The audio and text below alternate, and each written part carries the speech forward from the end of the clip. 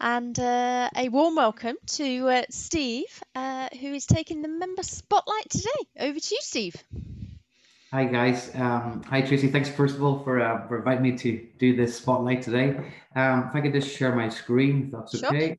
I'll get the presentation up.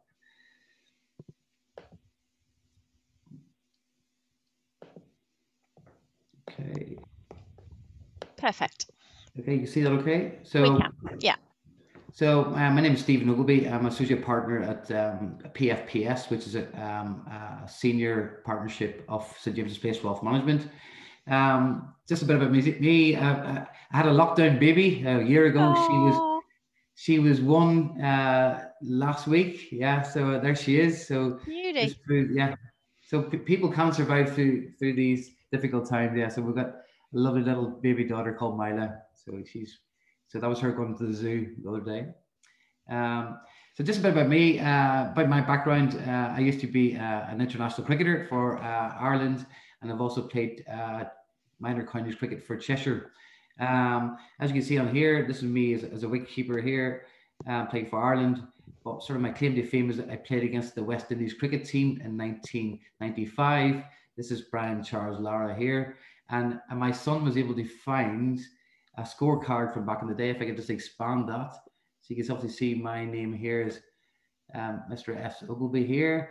Oh, but if wow. you have a look at the West Indies cricket team, you had people like Brian Lara, Richie Richardson, Jimmy Adams, Shindaran Chandrapal, Courtney Walsh, Ian Bishop. So yeah, a lot of very famous cricketers back in the day. So I was very privileged to play in a team along with them as a 19-year-old. Okay. I'm from And you Chester. still play, right? Yeah. I'm still playing, yeah. So Yeah. my son's also playing. So I've sort of taken a back step, but I was captain of Chester Burton Hall Cricket Club 2013 and 2014.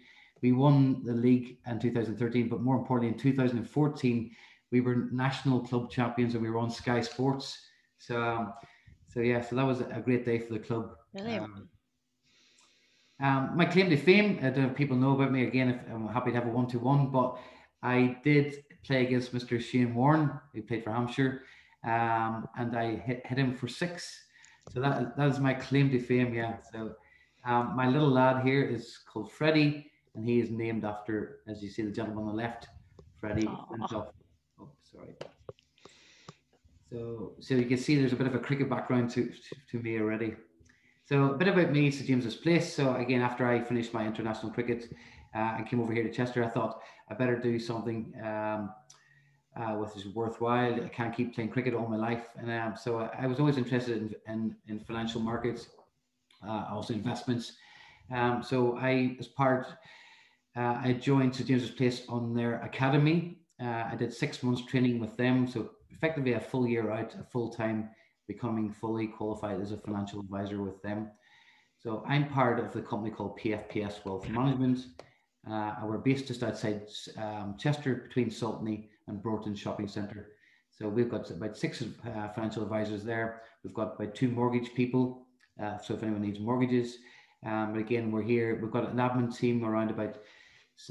We've got 10 people here. So if you need to find anything like pensions, any life insurance, or any old policies that you've lost, or you've moved house and you don't think that any paperwork's going to your current house, yeah, please speak to us and we can help you find those pension policies or anything like that. Again, cricket's my theme, but I've just recently signed up Dean Villas, who's the Lancashire captain. So if anyone here is involved in cricket at all, or whoever needs any tickets for Lancashire games, yeah, please come speak to me. If you need tickets for test match, I'm sure we can come to some arrangement with Dean.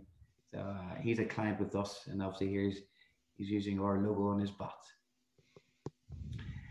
Just a bit about St James's Place again. So I just thought I'd spend some time explaining St James's Place. I don't know if people were familiar with it. Again, people hear different things about St James's Place, but I just want to go through it with you.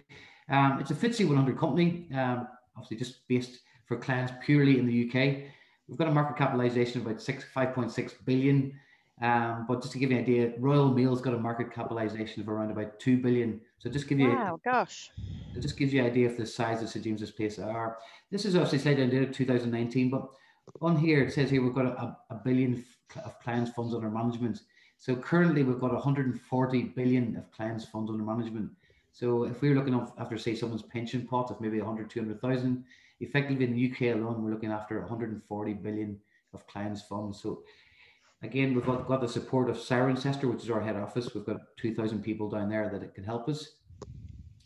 The nice thing as a financial advisor with St James's Place is any advice that I give to any of the members within the network is the advice is guaranteed advice. So even if people just want to check that the current financial advice is fine or the current investments are doing well, then please come and have a chat to me, because any advice that we give is guaranteed. So at least if anything, you'll just check how your funds are performing against the current benchmark. I'm happy to help with that, as again, free of service to the members. People, a common thing I get all the time of St James's Place is, oh, St James's Place, you can only use the funds within St James's Place. I just want to sort of give you some reassurance that the funds that we do use we do have access to the whole of the market. Okay, the reason I'm saying that is we use a company called Stamford Associates in Reddington. If you want to invest with them directly, you have to have 50 million effectively with them. So a lot of my clients won't have that much money, or not that level. But if, for instance, they just want to put some money into a monthly contribution into a pension or an ISA, they get their expertise. So St James's Place asks Stamfords to access the whole of the market and basically find who the best fund managers are. So as you can see on here, we've also got an independent guidance team here and experts. So this gentleman here is basically CIO of the BBC Pension Fund. And this gentleman over here to the right is also involved in the old Tesco's UK pension scheme as well. So we've got a vast variety of guidance and expertise.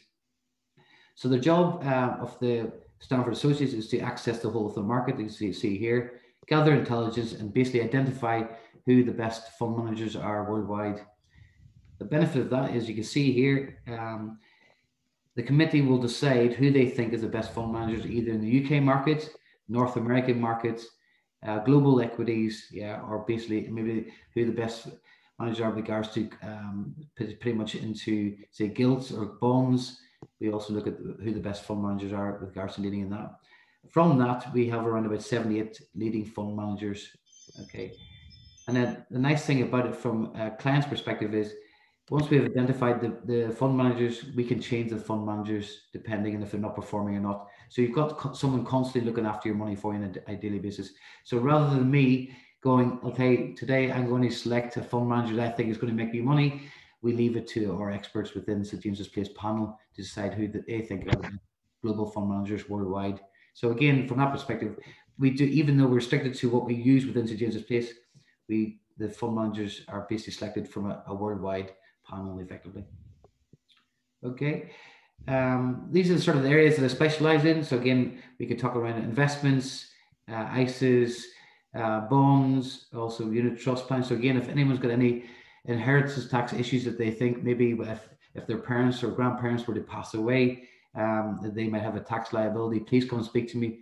We've got ways to help them basically protect that money so you're not potentially paying a 40% tax bill. Also, if people need life insurance, or if any of the people here are business owners, directors of companies, we can help them basically set up life insurance through the company in a tax efficient manner for them as well.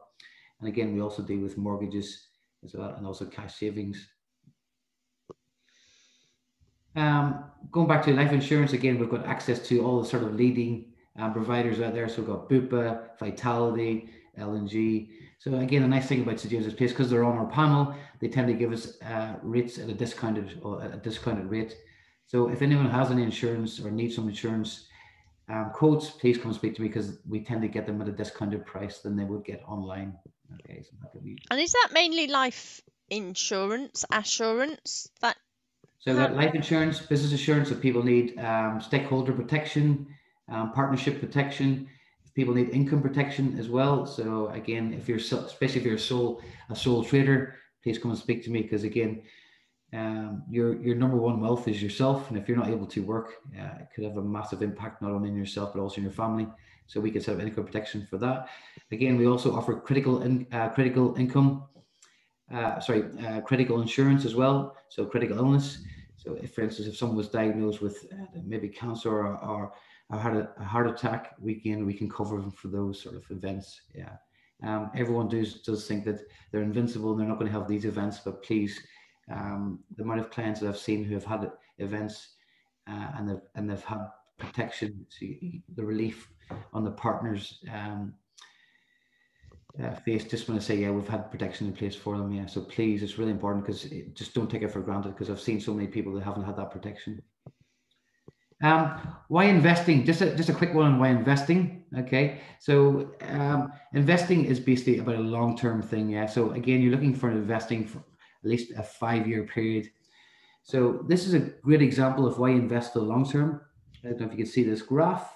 So in 1987 here, I don't know if people remember the Black Monday event in 1987. But if you had 100,000 there, but if you have a look at the events over the years, and you can see here, despite we had the dot-com bubble back here, and then if you go on to this one over here, sorry, I'll just move that. You can see here we had the Lehman Brothers collapse in 2008. Despite then, if you had a lot of, say, for instance, you had 800,000 here, and all of a sudden your money's dropped down, you would have panicked. Yeah, but if you invested and you didn't need your money, if you left it for the long term, you see that over a 4 to 5 year period, the money's recovered over that period. Okay, and so again, that's the blue line is stocks and shares. So you can see they do fluctuate, but over the long term, they do tend to increase. Oh, as you see here, and this is a great example. So as recent as we had last year, we had the COVID outbreak when the markets dropped to back in March. You can see here there was pretty much a 30. You can see here there's a 30% drop in the market back in March. History shows that even back in 2009, again, March seems to be an interesting year when the market seemed to drop. But if you look here in March in 2009, the market dropped 46%. You can see there that basically 3 months recovery after that lowest point, the markets grew 28%. And then over a 6 month period, went to 42%, and then 1 year, 65%. So the whole point is when the markets do drop, don't panic, because people do see it as an opportunity. Yeah, and also with St. James's Place and how we invest, we diversify the portfolio, and I'll explain that to you a bit more. But if you have a look at that over a 5-year period, that FTSE All Share had a return of around 19% after the bottom point in that period. And now we're starting to see that sort of similar recovery, even though the markets dropped 33% on the 23rd of March in 2020. Now they're pretty much seeing a 20% growth this year. They're seeing that those similar returns. Here's another example of why you invest for the long term. And again, it's not about when you put your money in, it's about the length of the time you invest. This is quite a simple. You invest 100,000 over a 20-year period, and you invested in the FTSE All Share, which again is a relatively volatile high risk fund. If you just left it for 20 years and did nothing, your 100,000 will be worth 267,000.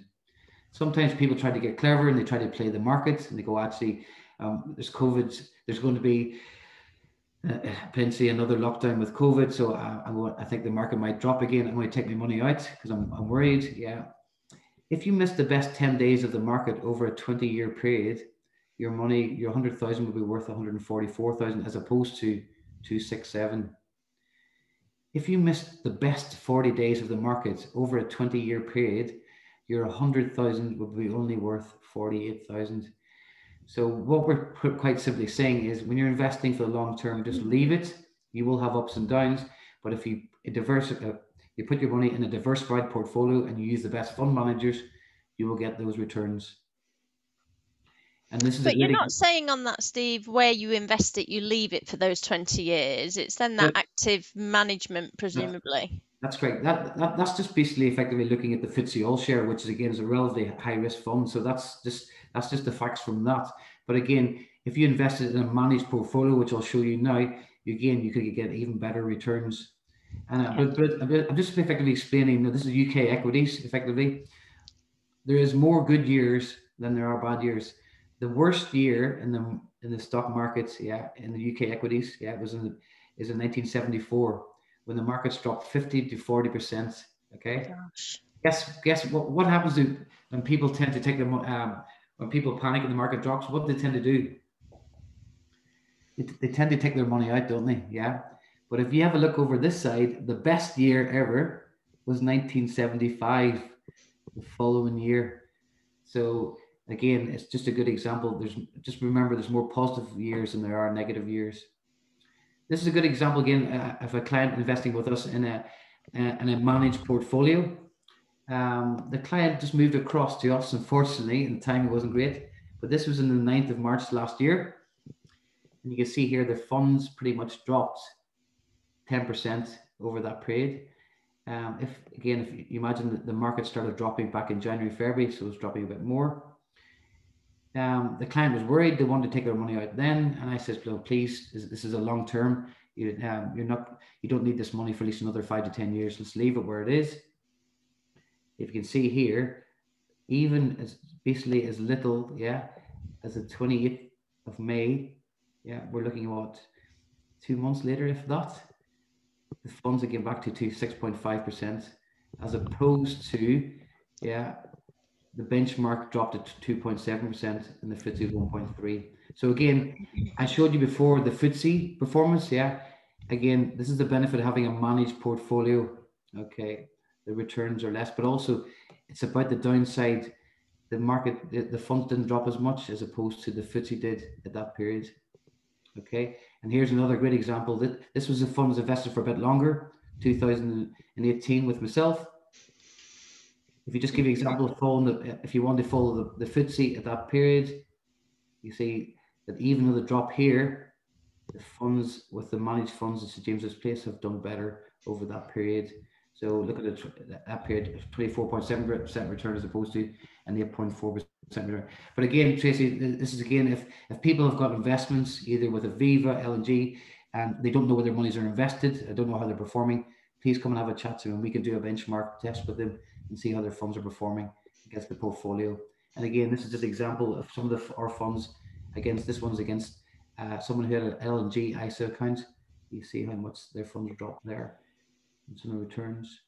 And Steve, if we have people in the network that maybe have legacy corporate pensions, money purchase rather than final salary, I guess, or they've got a sort of mishmash of, well, I've got a bit of personal pension and I've got a little pot of this here and this there. What's your advice for people in that sort of situation as well? Yeah, so again, as I mentioned before, we've got a team here around about 10 people in the office, okay, and we've got a dedicated team of around about 4 people that basically, if we get a letter of authority from you, so it's only for information purposes. Even if people don't know if they've got a pension previously, we can look at the CV and say, well, who they work for, because again, if they've worked for someone, they will have an employer scheme somewhere that will be set up.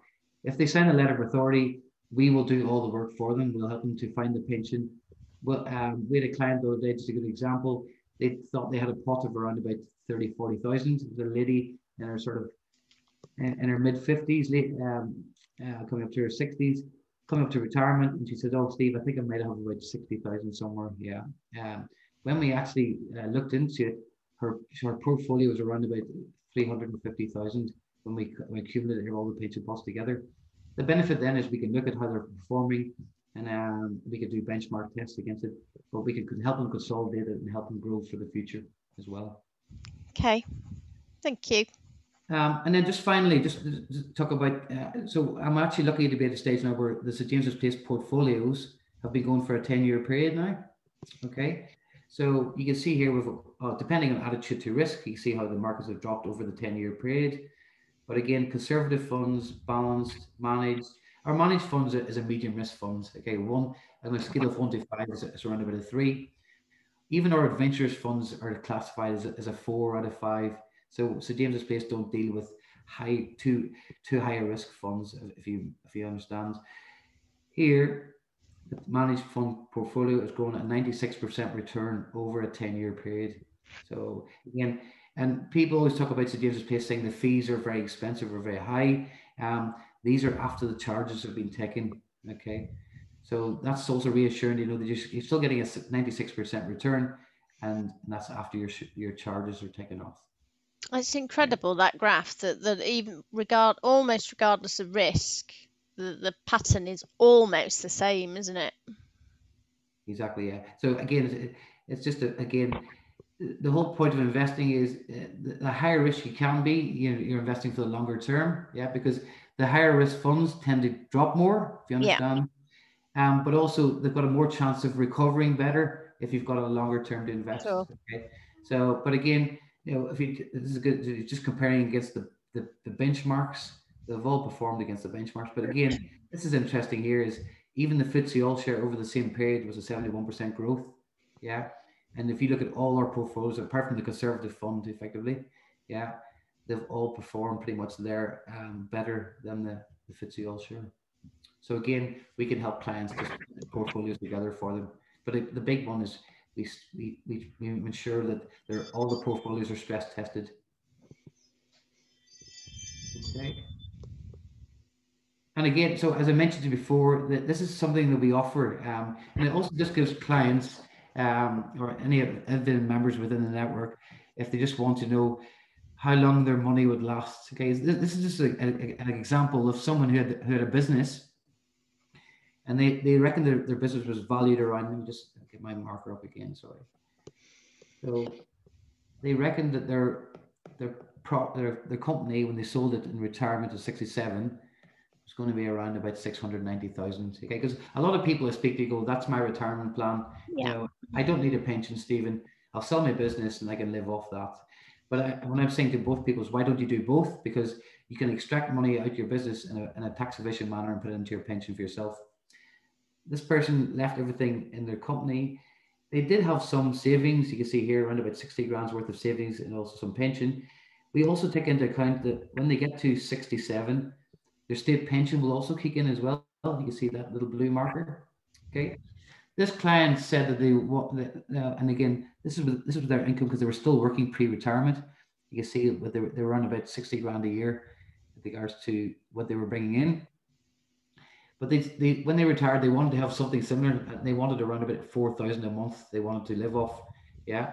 So we did an analysis to show that if they sold the business, yeah, and then everything else, that effectively, if they were using 4 grand a month, it would potentially run out when they get to 93. Yeah. So sometimes it's a very good visual. You had to say, actually, maybe if I want maybe 5 grand a month or more, I might need to put more money in during this period here. Okay. So sometimes a very good visual. Again, 4,000 a month. Yeah. But again, if that client knew that if they only spent 2,000 a month, they know that their money would never run out. Yeah. So sometimes it just helps them and again, something we can do for clients, we can take into account all their assets. We take into account inflation, okay, any pensions they have, but also if their expenditure was 4,000 a month, how long that would last them. Okay. And then again, the other common one, okay, is again, oh, I like my money in the bank, Stephen. It's I, I see it there all the time, and it's safe, and it's there. It's nice. I like looking at it every month. If you left your money in the bank for a 10-year period, again, and if you were lucky enough to get one of these rates here at 0.75, or if you held it for 3 years, you might get 1.14%. The government's target inflation is looking at 2% per year. So even if you are getting any of these, yeah, you are still underperforming the inflation rate. So again, you're losing money. So your 100,000 in 10 years' time effectively could be worth effectively around about 90,000 over a 10-year period. So because again, the price of milk and bread also increases as well. The other ones that come as people have premium bonds, and a lot of people tend to invest premium bonds for their grandchildren. Yeah, premium bonds are great because it's a bit of fun element. It's tax free. You invest your money. It's also safe because it's with the government. But unfortunately, they lure you with that tip that you could potentially be a millionaire every month. Okay, the lottery, the national lottery, as they call it. Yeah. But in reality, because it's linked to interest rates, the prize rate is around about 1%. So the maximum you can put in is effectively around 50,000. So you're getting a 1% return on that. Okay. Whereas, as I showed you before, if you look at the managed portfolios, they're looking around about a 6-7% per return after charges per year. So again, please come and have a chat to me if you've got any of these, yeah, or any of the accounts, and we can advise you on what's the best way to invest that money for you. And then just finally, this is just pretty much a list of services that I offer. So again, as you mentioned before, Tracy, about the pension consolidation element, we can help people do that. If you've got people that own their own commercial buildings, properties, we can also help them to look to basically own their own building, and they can put that into their own SIP or SAS. That we help them do that in a tax efficient manner for them as well. Again, I think a no-brainer from any of the members here in the group that have got life insurance, and they have their own company, but they don't do the life insurance to the company. Please come and speak to me, because it's a very tax efficient way to have a cover life insurance, and the company pays for it.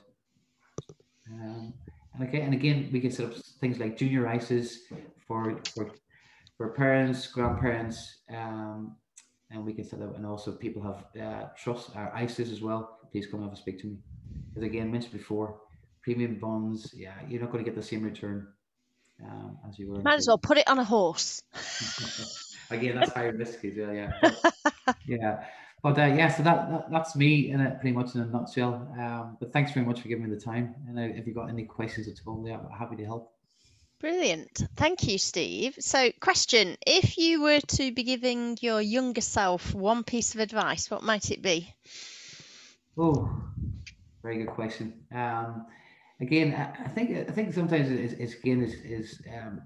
I've always been one person that sort of jumps things in with haste, and then look back and go, oh no, maybe I shouldn't have done that.